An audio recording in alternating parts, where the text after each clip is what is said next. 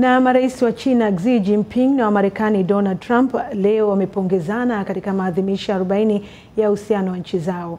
Katika ujumbe wake wa pongezi, Xi alisema uhusiano kati ya China na Marekani umeshuhudia misukosuko kadhaa na kutengeneza historia kwa zaidi ya miaka 40, hatua iliyoleta mafanikio makubwa kwa viongozi hao wawili na mchango mzuri katika amani duniani, uthabiti na mafanikio. Rais wa China aliongeza kusema kuwa historia imethibitisha ushirikiano wao ni chaguo bora kwa pande zote. Hivi sasa uhusiano wa nchi hizo mbili uko katika kiwango kizuri na maendeleo ya China imeahidi kuwa tayari kufanya kazi pamoja na rais wa Marekani kukamilisha harakati za maendeleo ya uhusiano wa China na Marekani na kutekeleza mikataba iliyofikiwa katika juhudi za pamoja.